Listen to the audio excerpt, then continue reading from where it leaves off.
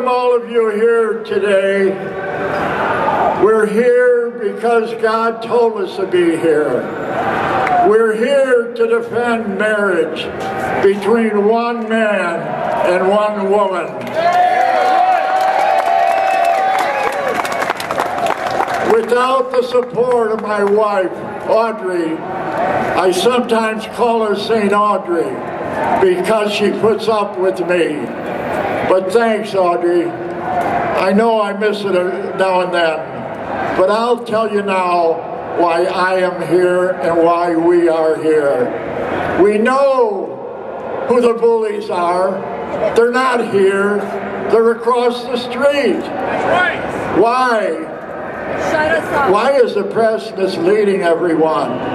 The real heroes in front of us today are standing by here, and they will be speaking. The reason I wanted this rally is in defense of my grandchildren, because I don't want them taught and propagandized and told that the homosexual lifestyle is equivalent to marriage, which it isn't. One man and one woman are incapable of sin if they do it according to God's will. Two men and two women living together in a civil union create nothing but havoc for society. We must take back Chicago and Illinois because the politicians put forth a bill, Civil Union 1716, that the real people that were voted in office were not allowed to vote. In Madigan, and with the help of Governor Quinn, they forced that bill down our throats.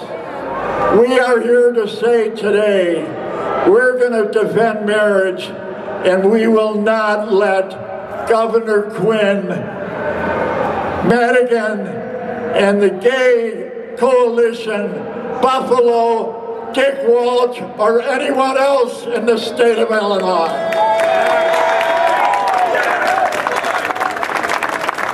I'll have things to say as this goes along, but believe me, I knew 2 or 3 homosexuals in my lifetime. I loved them as a person. In fact, I was the only one at the funeral parlor at the wake of my good friend Bob.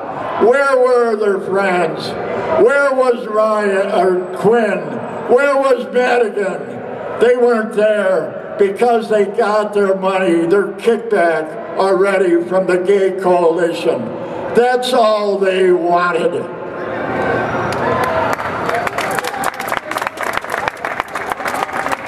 Now, I would like to bring you Hiram Crawford Jr.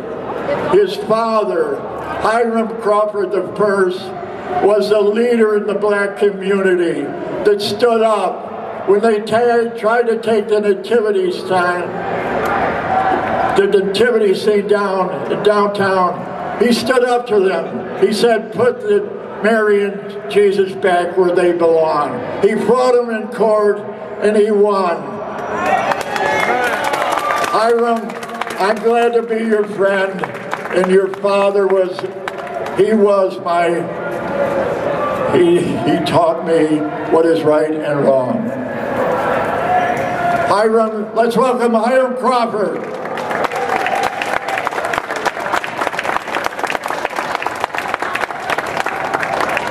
We want to thank the Lord and Savior Jesus Christ, who allowed us to truly know what it means to have the love of God that surpasses all understanding.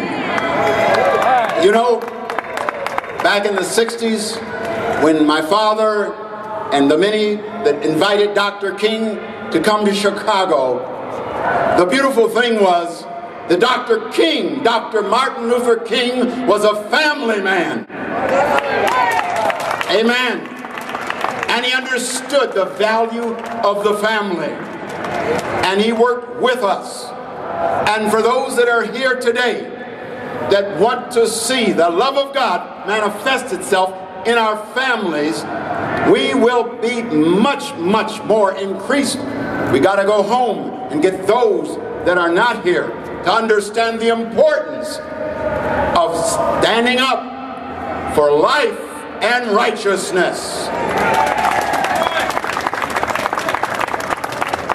One of the beautiful things about working with Dr. King was he would always tell us that if you can't understand the peace, then you stay here in the church and pray. And those of us that are going out on the march, we could take the rocks, we could take the spitting and all the abuse we would take, because it was the love of God. And that's the beauty of us here, to understand it's that love of God. Amen. And I just want Brother George Polk to stand up. He came with us today. Tremendous testimony of a young man that loves the Lord with all his heart. Worked with us. And God had delivered him from the sodomite lifestyle. One of the leaders in that community back in those days. But over 20 years, he has been set free. And he's a testimony of how Jesus Christ can change life. That's what we're about. Changing life. Living the life of Christ. Let's go forth and be the disciples of Jesus Christ. We want to thank Dick for taking a bold stand. It takes men like Dick to stand up regardless of what the opposition says and speak up. Let's thank God for what God is doing. Lord, bless Brother Dick and bless the purpose for our meeting. Let's go and let our legislatures know that right is right regardless of what they vote.